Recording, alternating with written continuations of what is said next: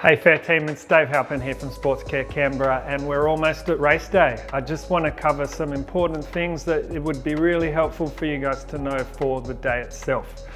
So you're going to get there quite early on the Sunday morning. It's probably going to be quite cold.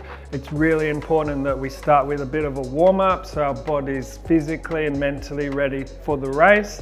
So this is going to involve a bit of a jog, so 5-10 minute jog around the park, and just make sure we're just feeling loose and relaxed and ready to go.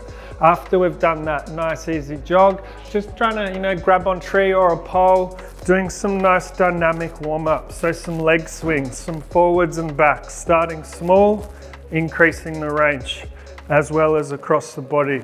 Go about 8 to 10 reps there.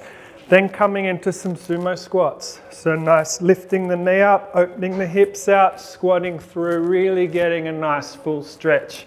Doing that on both sides, maybe about 6 to 8 each side. That's perfect. And then some nice tall reach ups, stretches, getting that nice stretch. Probably some little hops. Maybe some calf raises, just get the legs, the calf, the blood pumping through both sides. Nice, just forceful, quick, dynamic movements, ready to go. After that, keep the jumper on before you start. Take an old jumper to the race. Just before you're about to start, take that off and you're ready to go.